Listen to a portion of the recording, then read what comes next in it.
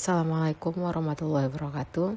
Here I would like to present my research entitled The Use of Language Style by Native and Native Speakers of English in the Ellen Show. It proposed by me myself, Ade Dwi Cahyanti, Rudi Hartono, and Dwi Anggani Linggar Barati. Normally, in comprehending the meaning of the speech for interlocutor, the speaker has to deliver it properly by considering the structure of language, choice of words, intonation, etc. to avoid misunderstanding. Related to Amanda and Donald 2019, a good speaker has to select the appropriate sentence structure and context in order to gain the listener comprehending. In order to achieve it, the speaker has to consider the interlocutor position.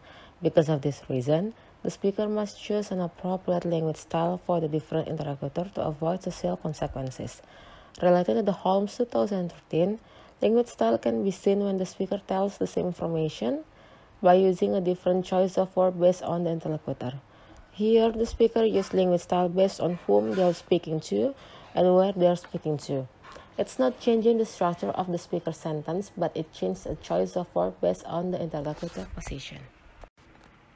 Here, it used Martin Joos' theory in 1967, which divided language style into 5 branches, such as the first one is present style, the second one is formal style, and then consultative style, casual style, and the last intimate style.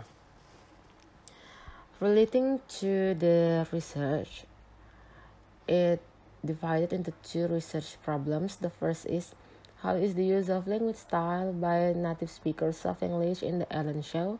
And the second one is, how is the use of language style by non-native speakers of English in the Ellen Show? Based on 2 research questions, it has 2 objectives of the study. The first one is to find out the use of language style by native speakers of English in the Ellen Show. And the last is to find out the use of language style by native speakers of English in the Ellen Show. Furthermore, for the method, the researchers used the qualitative method, which focuses on the content analysis to conduct this research. The source data of this research were 3 native speakers and 3 non-native speakers of English as the guests in the Ellen Show. Furthermore, the research focused on the 6 episodes that have 1 guest star for an episode and download from the YouTube.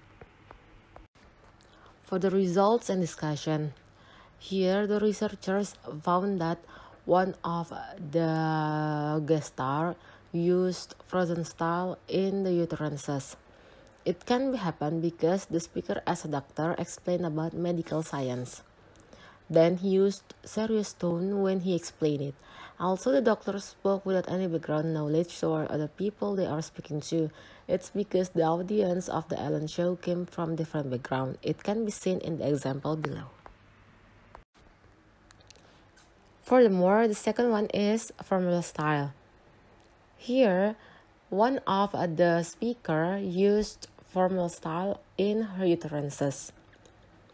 It can be happen because the speaker explained special person for her that is her father. Here, she used long sentence and proper grammar. Then she doesn't use repetition in her utterances. Also, because the speaker was born to be a native speaker, she used to be learning English by using standard English. It affected in her speaking too. It can be seen in the example below. The third one is consultative style. Here, both of native and native speakers of English in the Ellen Show applied consultative style in their utterances unwittingly. Here, this style occurs when the speaker answers it by using short responses. Here, the sentence of consultative style usually is shorter than formal style, and it's also required for every communication. Related to the conversation below, it can be seen when the speaker met for the first time, which categorized as a stranger. It can be seen in the example below. The first is casual style. Here, it occurred in a relaxed or normal situation like in the talk show. It can be seen in the conversation of friends, which means the user of this style can talk freely. Here, the speaker can apply vulgarities, colloquialism, and slang normally. It can be seen in the example below. The last style is intimate style.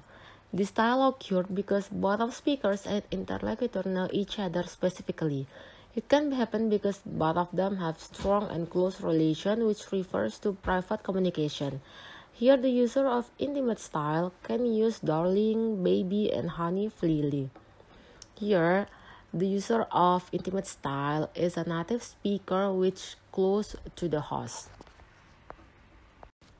For discussion, based on the finding above, it can be seen that the native speakers of English used all types of language style, such as frozen style, formal style, consultative style, casual style, and also the less intimate style.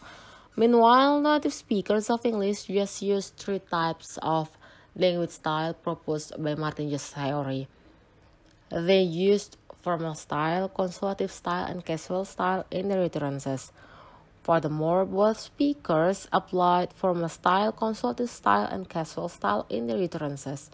However, the native English speakers didn't apply frozen style and intimate style like native speakers in their utterances.